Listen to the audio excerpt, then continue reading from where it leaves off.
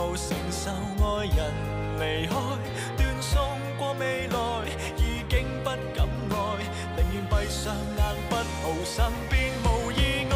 誰人在命運之間應可真正愛，更多消散在時代。誰又看見未來，要怎麼相愛？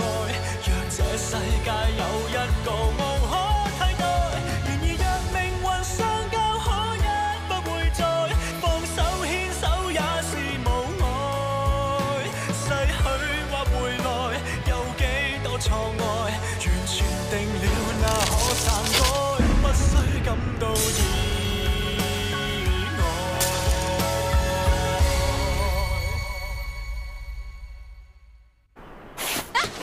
哎，你没事吧？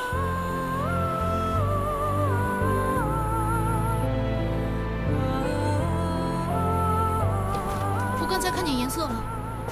什么颜色？我看得很清楚，你又有颜色了。我是什么颜色？我看见你是淡红色的。你坐在车里等我，千万别走开啊！哦。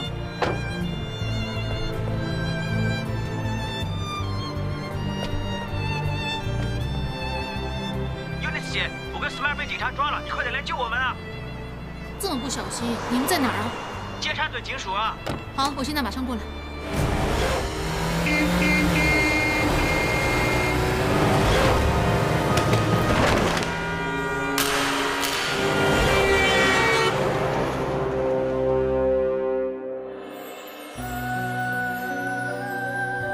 George， 又是这个颜色。 别走啊 ，George！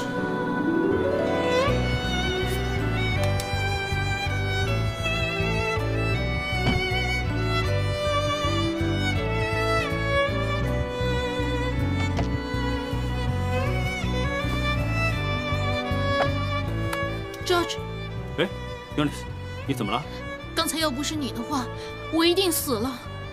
啊？你先让我说完。一直以来。 我们两个都不明白田玲的话到底在说些什么。一个弱势的人，试问怎么理解颜色是代表什么呢？我刚才终于明白了，原来呢，颜色是代表喜欢的感觉。只要你看见喜欢的人呢，就会看见颜色了。George， 你明白吗？刚才呢，是你让我明白的。我从来都没有想过，原来看不见是这么恐怖和危险的。不过呢，老天很奇怪，他拿走你一些东西。 就会还给你一些东西。当我眼睛看不见的时候，我就会强迫用心去看，去感受周围的每一个人和每一件事。要不是这样的话，我也不知道原来你对我来说这么重要。你是我唯一看见的颜色，是你让我灰蒙蒙的世界里有色彩的 ，George。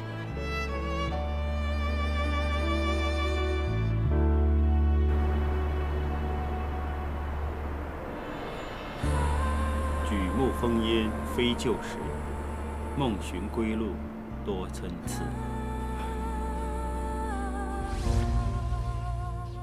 这里以前叫黑头山，又叫大苞米，名字这么怪。黑头山呢是以这里的地貌而取名的。至于为什么叫大苞米呢，就无从稽考了。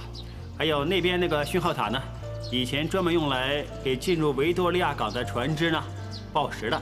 但随着无线电通讯系统启用之后呢，它的历史任务就完成了。很厉害呀，历史博士。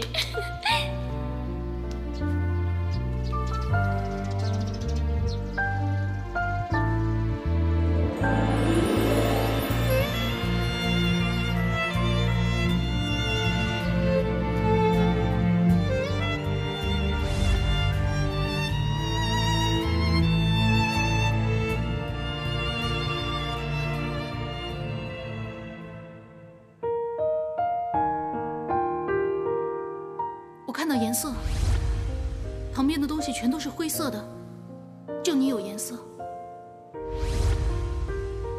我们两个都不明白田玲的话到底在说些什么。一个弱势的人，试问怎么理解颜色是代表什么呢？原来呢，颜色是代表喜欢的感觉。只要你看见喜欢的人呢，就会看见颜色了 ，George。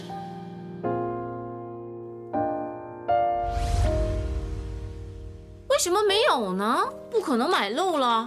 你还有没有其他杂志啊？喂，医生叫你休息，你还浪费视力看什么？一块灰又一块红的，不知道这什么画，真不会欣赏。灰色呢，就是田玲平时看到的世界，而红色呢，就是她唯一看到的颜色。什么意思啊？就是有人呢，在田玲的灰色世界里带来了其他色彩喽。还是不太明白。你们视力健全的人怎么会明白呢？原来，就算整个世界都是灰色的，只要你看见你喜欢的人的时候，你就会看见其他颜色了。听你这么说呢，又好像很浪漫啊。哦，不知道如果我失明了，我的爱情是什么颜色呢？咦，等等，你说的这么有 feel， 就是你跟田玲有相同的感觉了？谁让你看见爱情的颜色啊？喂，你现在脸都红了，就是我说中了。George什么颜色？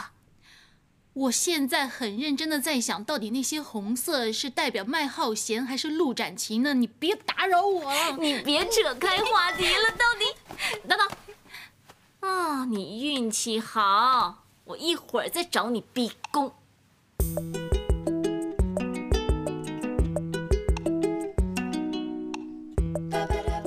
到底那些照片会在哪本杂志登啊？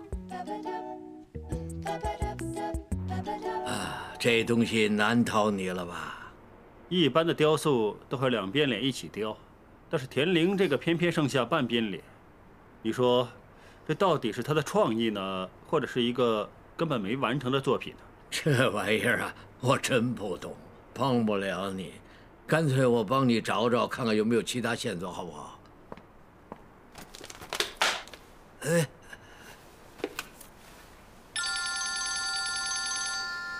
喂 ，George， 刚才麦浩贤打电话来说有事要说，你能不能陪我去餐厅见他？哦，好，我现在下来接你。我不想要那笔保险赔偿金。为什么？不要也需要解释。我想知道，究竟是你已经赚够钱呢，还是你怕我们继续查下去，会揭发更多你为了钱而不择手段接近女人的丑事？你不可以这么说。你否认？起码我对田玲是认真的。认真你就不会那么快跟他分手，认真你就不会那么快认识有钱女孩，还要跟他结婚了。说到底，你不是为了钱，是为了什么？我说什么都没有，你们不会明白。我们怀疑田玲的死有问题。如果你对她是真心的，你能不能清楚一点交代一下你们之间的关系呢？那么大家就不会再有误会了。你是怀疑田玲的死不是意外，有人想杀她？不可能，一个这么好的女孩，不会有人想杀她的。你知不知道田玲？她有没有可能有其他男朋友？没有，田玲是一个很专一的女孩，她不会轻易喜欢另一个男孩的。我记得那天我去俱乐部做事的时候，身边突然有个女孩拉住我，开始我以为她迷路了，谁知道原来不是。什么事啊？我看见你身上有很特别的颜色。后来我们一直保持联络，我们很聊得来。她跟其他女孩不一样，很真，很纯。她虽然视力有问题，但是她完全感受到我的感觉，我开心不开心，她都第一时间感受到。她还有一双很温柔、很灵巧的手。你看看，怎么样？喜不喜欢？喜欢。谁知道，我带她去见我的朋友，竟然被我的朋友笑。喂，不好意思啊，来晚了。今天带你来见我的朋友。嗯。原来他是盲人呢。哎，妈的女朋友不错，不过可惜是个盲人。妈喜欢他什么？喜欢他不嫌妈穷吗？还用说？其实问题在我这儿，我竟然介意别人怎么看我，我根本不配跟田玲在一起。之后，我主动跟他提出分手，我们以后别再见了。没多久，我就认识了艾瑞卡。艾瑞卡跟田玲很不一样，骄纵、自我，不听人劝。什么都要自己做主，但是他很尊重我，也肯帮我。最重要的是，我跟艾瑞卡一起，我的朋友不敢再笑了。妈，来了。看你一头大汗，我们去喝茶，走了。哦。我以为我能放下田玲，但事实不是这样。嗨，有没有惦记我？有，我好惦记你。我心里一直都没有忘记田林。我们瞒着 Erica 复合了2个礼拜，在事发当日，他来找我。你怎么来了？不说晚上见吗？我惦记你，等不及了。好了好了，你先回去，我还有事要做。不要紧的，我是想来见见你。晚上见。你回去。嗯。小心点 ，OK。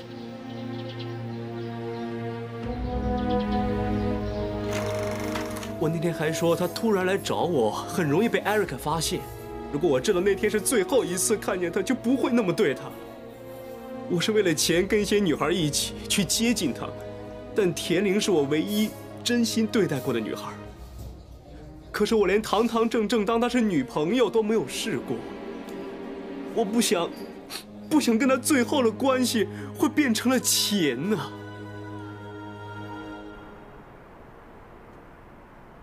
想不到田玲跟麦浩贤也会暗度陈仓。如果麦浩贤是田玲唯一可以看见的颜色，换了我是田玲的话，我也不会轻易放弃的。现在可以确定的就是麦浩贤见完田玲之后，田玲自己回家的时候遇到 Ken 就拿走了他的白杖。不过呢，就有个好心的女孩想扶他回家的时候，不幸遇到意外。所以 Ken 为什么要找田玲也是很重要的。没错。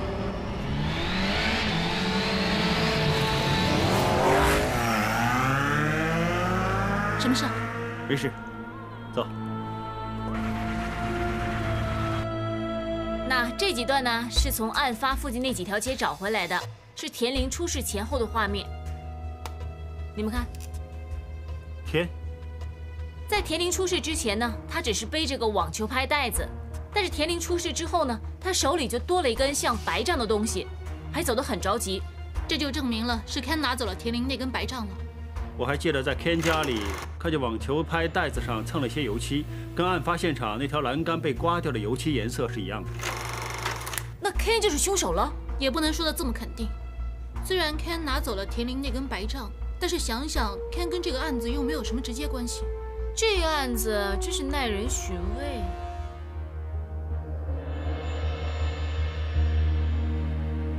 Jojo， 你看什么？没事。哇，佐治少爷，你真的有投资的眼光啊！有人呐，把田玲的作品放上网卖啊，有价有市。哎，可惜啊，他的作品不多，看来你买的那些又可以赚一大笔了。重案组见习督察莫系统。Madam。陆展勤先生，你涉嫌与一宗谋杀案有关，现在请你回警局协助调查。这根白杖上有你跟田玲的指纹，网球拍袋子上的油漆和案发现场附近栏杆上的吻合。我们还找到闭路电视证明，案发的时候你在隔壁街经过。你有什么话说？我没什么话说。我们现在怀疑你跟田玲的死有关，如果你不跟我们合作的话，只会增加我们对你的怀疑。是，我有见过依琳，但我真不知道会搞成这样。我不明白为什么依琳非要黏着那个废物，所以我跟着他，要跟他说清楚。依琳，依琳 ，Ken， 你是不是跟妈又在一起了？是，我们已经复合了。那我是什么？我们是朋友啊 ，Ken， 你是不是误会了？我没误会啊，我知道你喜欢我，我知道你喜欢我。好痛啊！你放手，我们是朋友啊，我从来没喜欢过你 ，Ken。我的白杖。我当时真的很生气，但我走了一会儿，我觉得我自己很自私、很过分，所以我又回去找他。没想到，我不是故意的，我没想到事情会搞成这样，我没想到那招牌会掉下来。当时我不知道怎么办，所以我就走了。你到底和田玲是什么关系？我真的不知道。你等我一会儿，我现在去练球。小心一点。知道了。他的笑容好像天使一样，从我第一眼看见他开始，就知道自己心会跟着他。但是他选了妈做男朋友，妈根本配不上他。啊，妈的女朋友不错啊，不过可惜是个盲人。妈喜欢他什么？喜欢他不嫌妈穷，还用说啊？你会吃什么？吃肠粉，就吃妈了。我是故意让妈听到我们笑他，让依琳知道妈是个多没用的男人。我以为他们分了手之后，我就有机会了。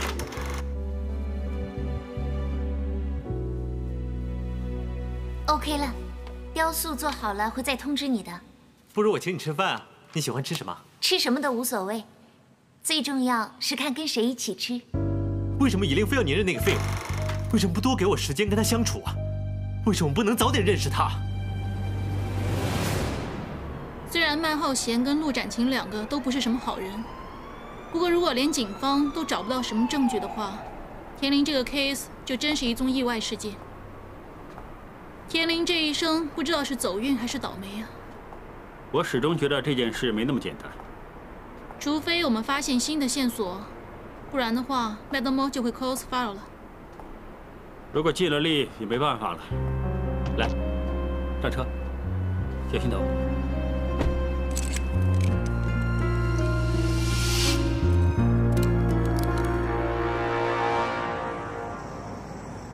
经过警方调查，受保人田林跟陆展晴发生争执之后，就不见了白杖，沿途摸索而行，毫无方向感。直到碰巧有路人经过，帮忙带领之下，走到了案发现场，被掉下来的招牌砸中，伤重而死。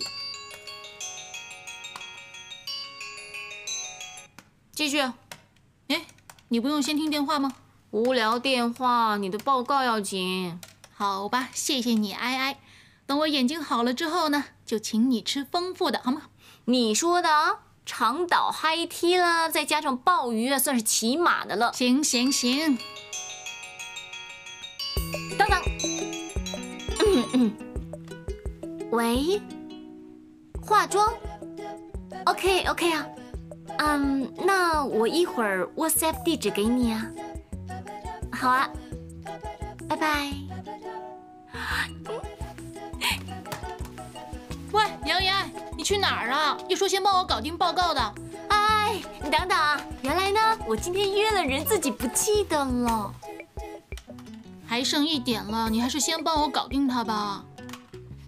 那这样好了，你先录下来，我晚上回来呢再帮你搞定他。你放心吧，别担心。你太没义气了。哎呀，别这样啊！今晚记住早点睡，知不知道？快点录下来，要快点啊，不然就迟到了。哎呀，你还不快点录？好了，拜拜。摆明是去见男人了，还拿了我的唇膏，又不配色。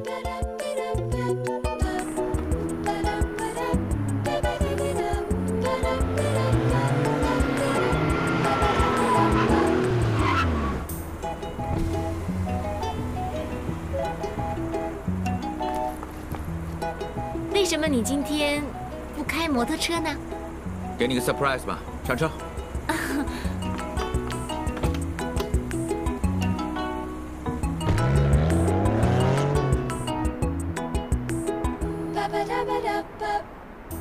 好漂亮哦！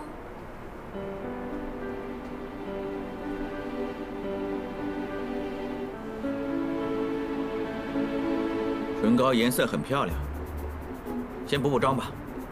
我叫你带化妆品的，带了吗？我有带啊。那儿行了，10分钟后开拍。拍什么？之前的照片我没有交上去，这次轮到你帮我了。我要帮一本杂志拍照，你做我 model。放心吧，有 model 费给你的。好啊，想拍什么？我最喜欢了解不同的故事，挖深一点吧。你不介意我问你私人问题吧？不介意。OK。你是人马座，很好，喜欢冒险、刺激、自由。我也是。怪不得你开车那么快啦。不如说说你家里有什么人？只有我跟外婆2个人。你弟弟妈咪呢？我4岁死老爸，5岁死老妈，后来呢靠外婆一个人养大我。Sorry。不要紧，他们不在了，我还有外婆和茵茵。茵茵，宠物啊？是我的好姐妹，我们比亲生姐妹还亲。我们的衣服呢可以互相穿，而且啊，她把家里后备钥匙也放在我这里。你们住得很近？小时候是，现在一个东一个西。不过我们的感情呢一样好，我经常去她那里过夜呢。她也是自己一个人住？她跟我一样，爸爸妈妈都走了。怪不得你们感情好了。不知道可以维持多久。你刚才不是说你们像亲姐妹？女孩子的事呢，一拍拖就有异性没人性了。其实呢，我很想看见茵茵幸福，很想她能跟 George 在一起，但是我又怕会剩下自己一个。我不想再被人扔下了。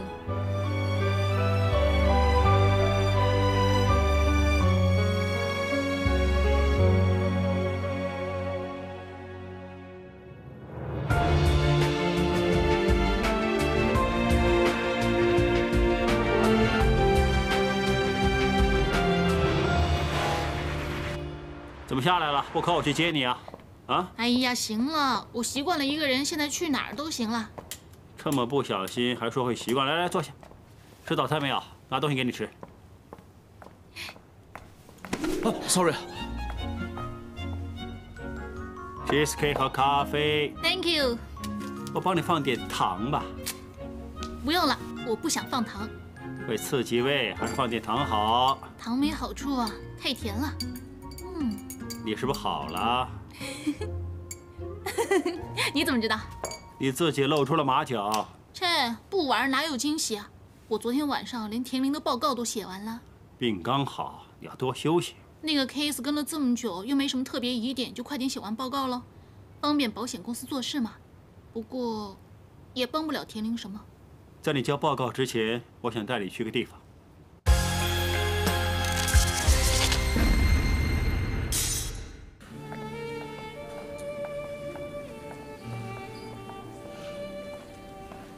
潘美亚作品展览。看来田玲的 case 我漏了些什么，在这儿能找到答案。乔先生、殷小姐，你们来看展览啊？我们在网上看到你展览的宣传，所以特地来欣赏一下。谢谢，要不我带你们参观一下？你这么忙，不用了，我们自己看看行了。你们随便吧。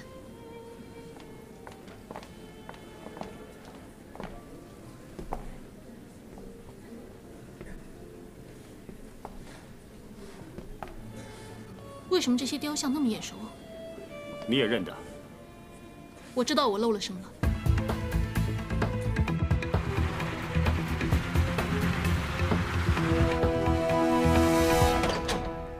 潘美亚小姐，你现在涉嫌谋杀田玲，我们想请你回警局协助调查。潘美亚小姐，短片是昨天有匿名人士发来警署，里面清楚看见你拉着田玲到了招牌下面，让她出示。你还有什么话说？你手哆嗦成这样，酒瘾发作？你说什么？你的精神科医生已经证实了你有酗酒的习惯，手哆嗦成这样，当然不能雕塑了。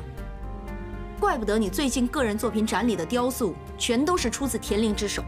你杀死田玲，盗用她的作品做展览，然后想离开香港，以为这样你的所作所为就没人知道吗？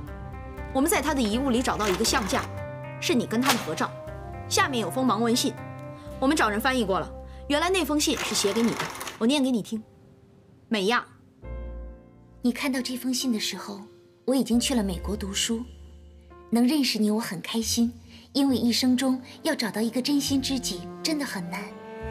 谢谢你这么久以来照顾我这个视障的朋友，我还要谢谢你教会我怎么样做一个真正的雕塑家。当初是你跟我说，雕塑除了要用眼睛去看之外，还要用手去感觉雕塑本身的质感和温度，用心去感受雕塑的内心世界。你说过，不要把自己困在黑暗之中，要好好感受一下这个世界。是你把我从黑暗中带出这个世界，我可以，你也可以，不要再让酒精控制你，摆脱了它，你一样可以蜕变重生。我作品的成功，你的功劳最大。你拿了我的作品换成你的作品，我一点都不介意。我去美国打算给自己一个重新开始的机会，你也给自己一次机会吧，你一定可以战胜所有困难的。你永远的好朋友，田玲。其实田玲她什么都知道，但是她当你是朋友，所以没揭穿你。你呢？你竟然对一个这么帮你、这么维护你的朋友下毒手！我有什么要他帮的？我什么都比他强啊！学雕塑又比他早，他还是个瞎子，他凭什么觉得他可以帮我 ？Madam， 潘美亚的代表律师来了。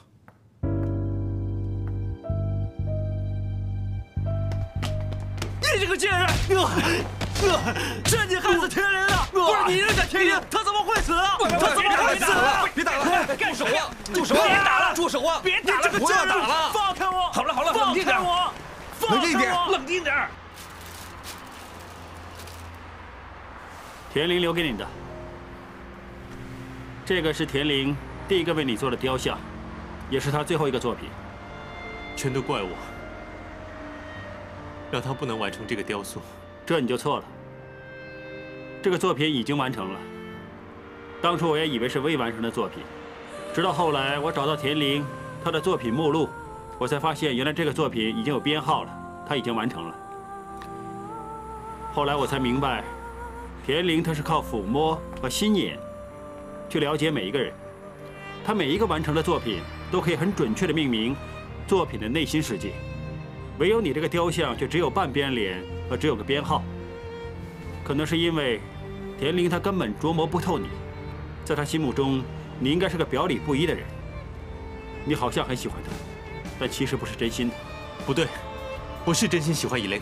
真心喜欢一个人，是不会破坏他原先的感情而得到他。真心喜欢一个人，是不会看着他最需要援手的时候就掉头跑掉。你以为你喜欢他，是因为你在他面前，你觉得自己高人一等，跟他在一起，你觉得自己很伟大、很高尚。不是，我没有这样想过。真相怎么样，只有你自己才知道。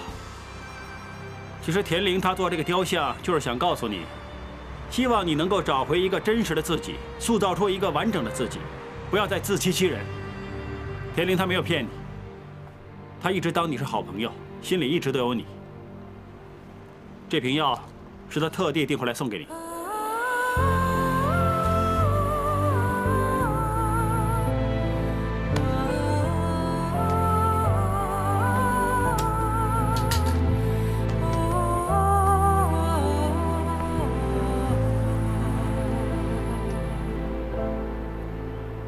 原来天空的蓝色这么漂亮，这是田玲的最后一句话。想不到他最后还记得。你知道是什么意思？我从小就喜欢看着天空，跟田玲一起之后，他经常陪着我看着天空。为什么你这么喜欢看着天空啊？因为天空的蓝色真的很漂亮。蓝色是什么样啊？蓝色给人的感觉很平静，很舒服，很温柔。那种感觉，是不是就像我握着你的手这样？是啊。如果我可以亲眼看一次天空的蓝色就好了。我答应你，我一生都做你的眼睛，陪你去不同的地方看看这个世界。好啊。我还答应他，毕业之后会跟他去美国进修，陪他看大峡谷、大瀑布。其实害了他的人是我，不关其他人的事。如果我不跟他分开，就不会这样了。你别再责怪自己了。其实田玲最后都记得留下一句话给你，就是想感激你为他生命带来色彩吗？我还记得在他临走那一刻，我深深地感受到，他能够亲眼看见天空是蓝色，也是一种幸福。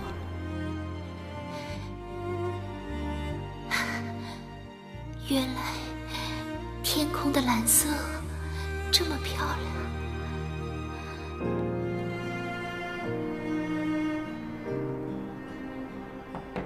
进来，大姐，什么事？田玲的 case 搞定了。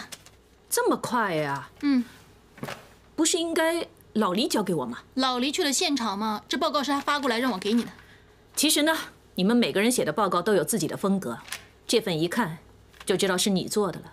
你真没事了？前2天就好了，医生说我的淤血已经散了，没什么问题了。女儿啊，我知道你工作认真，不过有时候要会照顾自己，别硬来呀。知道了。那老黎到底去哪儿了？说了他去现场了，不信你自己打电话给他。我真不信他会那么勤快，看他是不是。喂，张太太，我是阿欣的吉米磕破了头，现在去了医院。吉米，欣姐，张太太不好意思啊，行行行，呢，怎么样，吉米？哎呀，真可怜！哎呀，你怎么搞成这样？缝了3针呢，幸好没撞伤脑子。3针啊？吉米，你怎么这么调皮？妈咪现在很不开心啊！对不起，妈咪。你为什么爬那么高玩啊？我不是玩，我是想从柜子里拿那个线轴。那还不是玩？你拿线轴做风筝？做风筝也是功课，手册写明了，老师说我们要跟 Daddy 妈咪一起做一个风筝，做完之后一起放，拍照片交功课。妈咪不在，知不知道拿剪刀很危险的？你跟 Daddy 都很忙吗？我想自己做好了，再跟你们一起放就可以了。妈咪知道你乖，不过下次不要了，等妈咪一起做好不好？知道了。等你出院之后，妈咪就跟你一起做。还是不要了。上次你帮我画那个美国队长，最后变成忍者龟了，还是 Daddy 画的好点。是不是想找 Daddy 啊？妈咪帮你打电话给 Daddy 好不好？喂。什么事？我在忙啊。你什么时候有空回来看看儿子？我上礼拜不是回来过了？你还想怎么样？给我点私人时间好不好？儿子有个亲子功课。他8岁了，你不能什么都迁就他。我也要对我的客人负责，不能说走就走啊。功课是你帮他搞定就行了。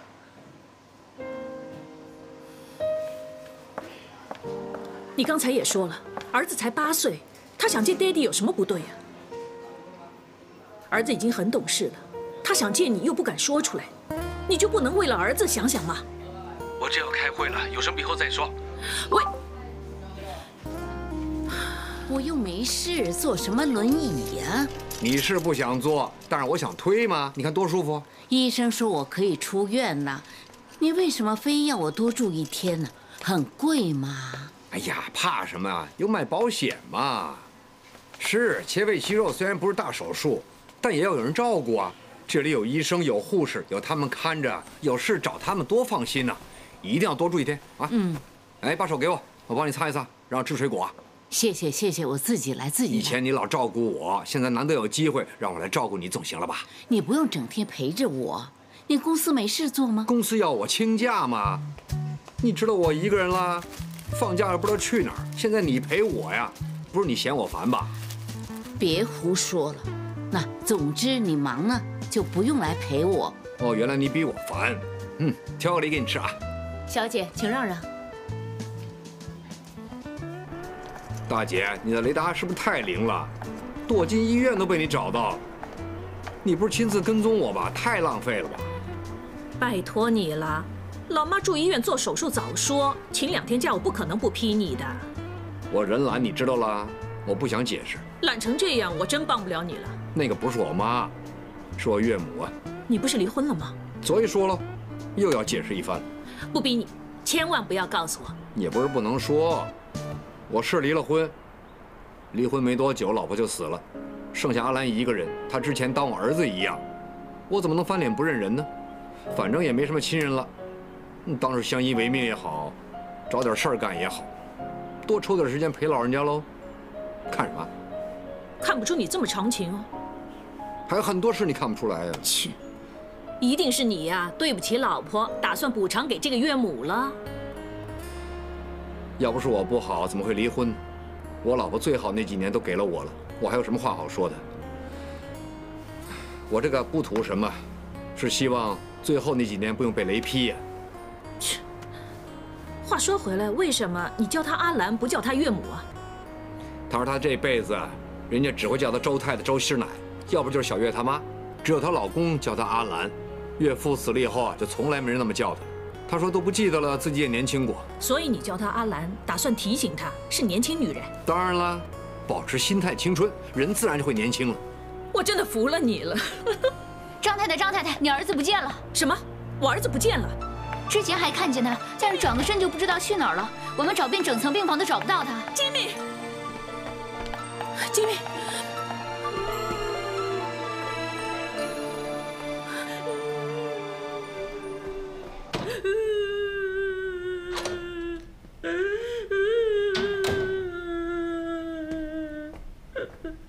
吉米啊，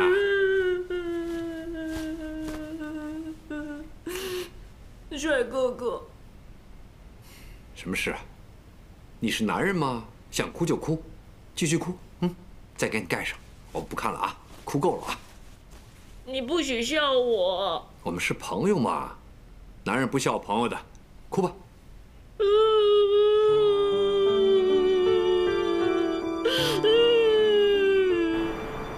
先擦擦脸，全都是眼泪，太难看了。帅哥哥，我知道我不乖，我不要 Daddy 帮我做风筝 ，Daddy 跟妈咪就不会吵架了。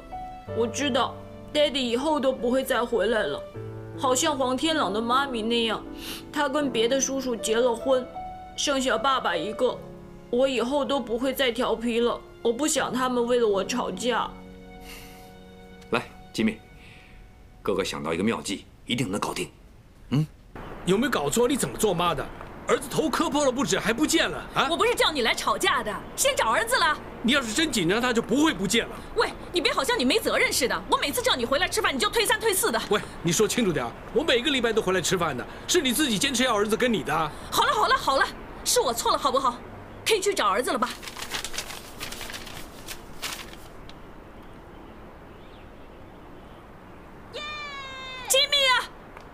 搞什么啊！帅哥哥，我的飞机飞得又高又远呢。不够，还要再大力点，扔远点。来，再试试，扔远点。耶！啊，这次真吉米，很远。过来，怎么这么调皮啊 ？Sorry, Daddy。你不教他，我来教。 我想爸爸妈妈能整天笑，爸爸妈妈 Jimmy 永远在一起，爸爸妈妈不要再吵架了。Sorry, Mommy. Sorry, Daddy. Daddy 该 sorry。傻儿子，你吓死妈咪了，跑上来干什么呀？来，下雨了，快下去，小心淋雨啊！来，走了。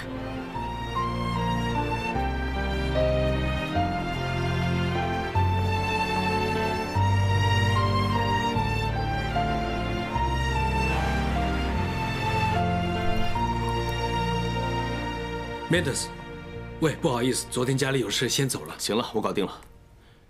家里什么事啊？没什么。对了，潘美亚的 case 呢？怎么样？跟你交代一下。他自己认了罪，我只好帮他向法官求情。照平时做行了，别有压力。他只是我中学同学的朋友，不太熟。以后有什么麻烦说话，我帮你。OK 呀。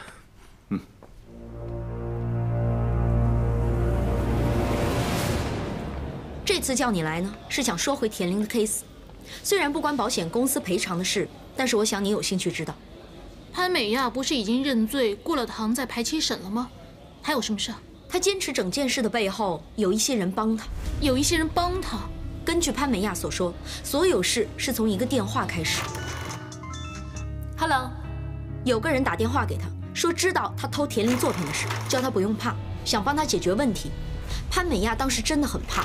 他怕自己偷作品的事张扬出去之后，没办法在艺术界立足，而且他真的妒忌田玲的才华和人缘，他竟然答应了。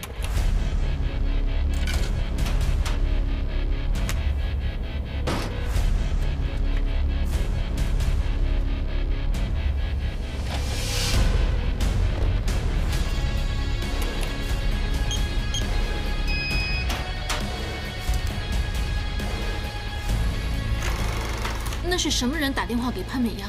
他说那个人用了变声器，是男是女都不知道。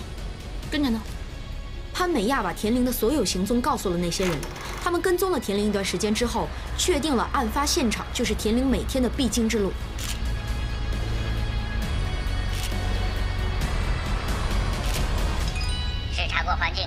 拆招牌工程，那天黄道吉日可以做事。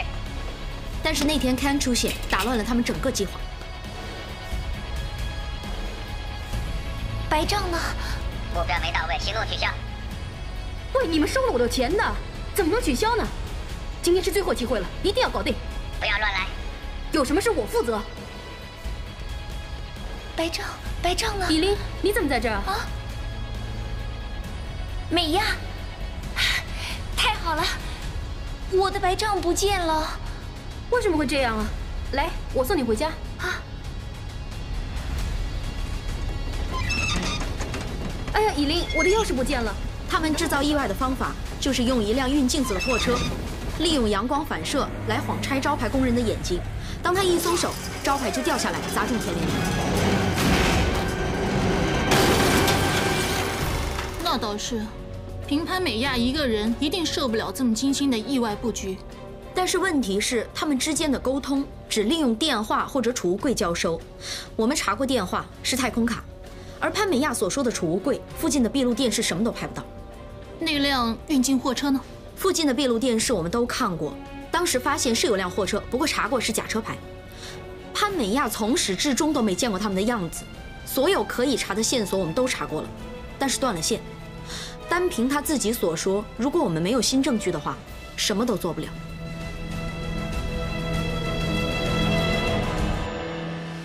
與你遇上，在一天相愛，而誰明了橫越多少障礙？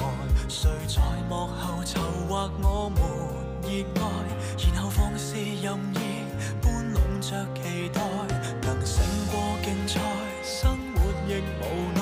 誰從來無承受愛人離開，斷送過未來，已經不敢愛，寧願閉上眼不抱身邊。